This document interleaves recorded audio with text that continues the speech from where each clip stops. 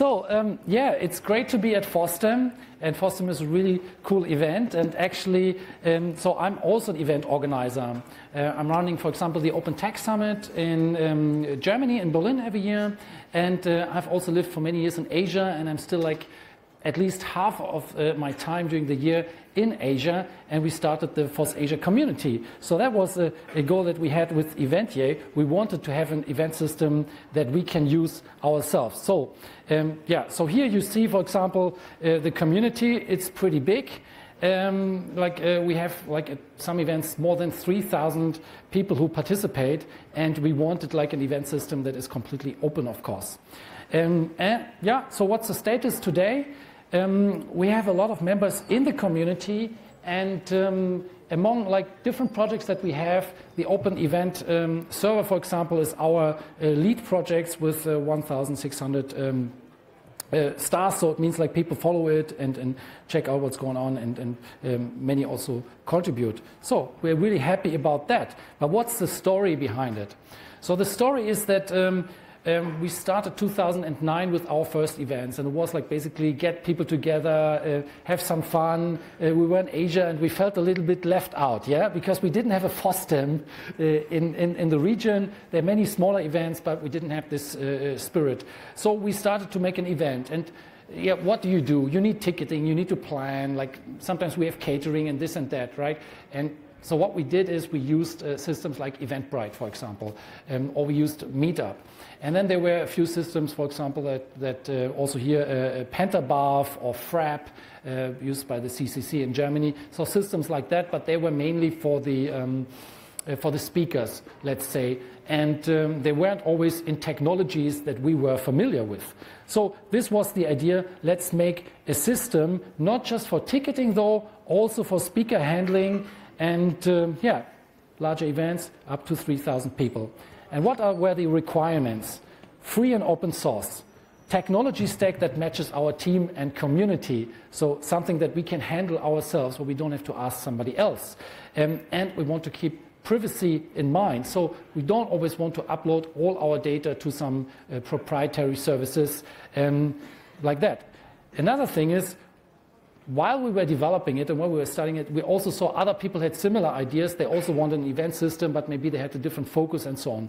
So an idea that we also always follow is open standards. For example, if you export an event or something like that, we want other people to be able to use our data in their system, or we use their data in one of our components. And that also means open APIs. And all this, of course. So we are here at FOSDEM, and I think I don't need to go more into detail there. So what were our goals in regards to the features? We thought we don't have to make a completely different experience to what people know. People know Eventbrite, they know other systems, so we can follow this approach, have the same process in regards for ticketing, for example. Then the call for speakers. So I worked also like a while with some people at Mozilla, and I know they also run events with 1,000 people, and a lot of these events are still managed by spreadsheets. Yeah, so this was also something that we wanted to get away. We had also like a lot of spreadsheets, and then we started at one point to get out like some data through like Google Docs using JSON and so on. We wanted to get away from this, have an easy process where every speaker can update their own session and so on easily. At FOSDEM it's possible today, but it wasn't always possible in the past. And an important thing to save us time as organizers, drag and drop scheduling. Yeah. Exporting, of course, I already mentioned that, and a thing that we realized after a few years, I love Drupal, I love Django, I love all these systems, but if you have to maintain an old system just for the sake of maintaining it, it could be really a pain. So we want like a website that's generated and that we can just host on an FTP server, or today on GitHub Pages or GitLab Pages, something like that. And of course, like when you have everything, like people use a mobile phone, so Android is a big topic, things like that. Plus features content-wise, these proprietary systems, they don't have the possibility to license your content freely, to say, okay, the content that you have make it free. They don't have always the possibility to enter a code of conduct. It's very important in the US, for example. So these kind of things, they're here. So we started the development, and today we have a lot of different components.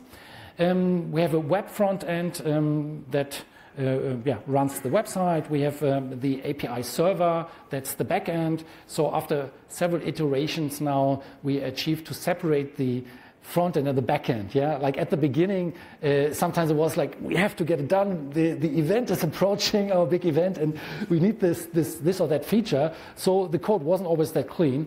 And now we achieved to really separate it cleanly. And we have an attendee app on Android.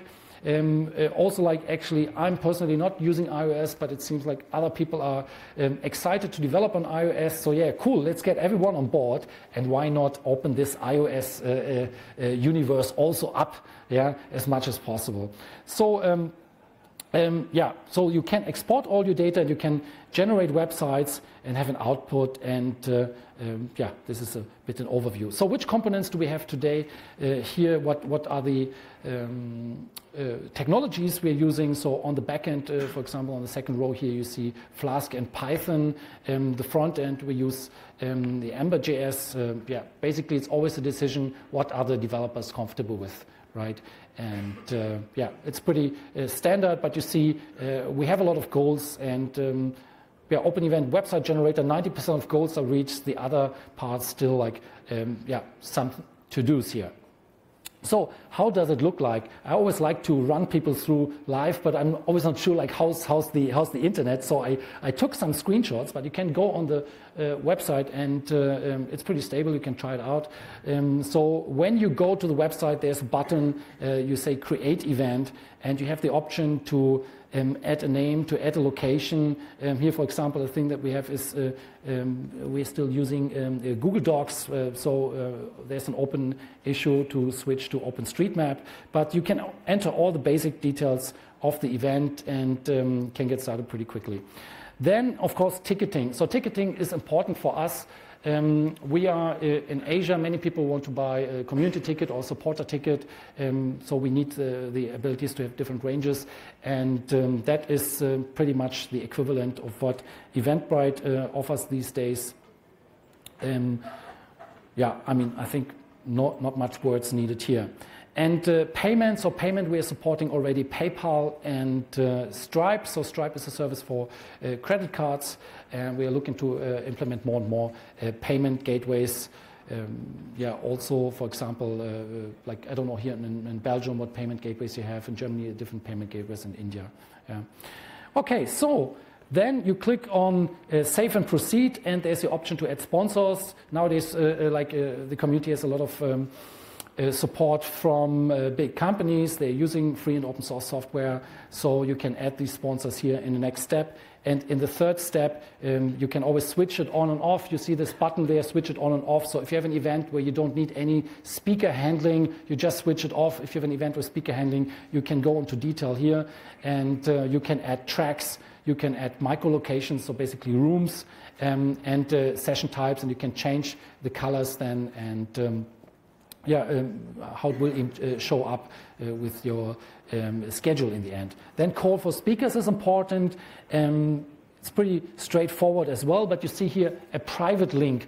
Why a private link? So sometimes we have people, they're high profile, they missed the deadline of the call for speakers, but we already told them we really want to have them on board, right? So we can send them a private link, and they can still sign up after the deadline is closed. And form registration. So what do you actually want to ask your speakers, or what session details do you want to ask? So you can provide the option here to ask something, and there's in future, of course, would be great to have a form builder here as well. Okay, collect speaker details, and then like what are the options? Here you can have an overview. So this event that I started here, of course, didn't get any income yet, but like you will have an overview. You can add discount tickets and so on. For example, for us in Singapore, it's always very important to have discount tickets. We want that the companies pay. Yeah, we want that they pay for the business ticket because we have to pay for the room. We have to do. We have a lot of costs, but we want to give free tickets to the community or to special groups. So this comes in very handy. And then this is something that really saves us a lot of weeks, the scheduler. So after the speakers all applied, filled in the form, and so on, we have the scheduler. And in the scheduler, then all the unscheduled talks will here be shown on the left. And then you can drag and drop them. So the rooms will show up, and you drag and drop them into the room and into the time that you want. So honestly, this really saves a lot of time. And yeah, we were really happy that we were able to get this going. And of course, you can also export this as a PNG or as in other formats. What else do we have? So we have an overview here of the speakers, which talks are accepted, some basic information. You can click on it, edit it. And very important, we have a way to export all the event data. There's an API here that you can use.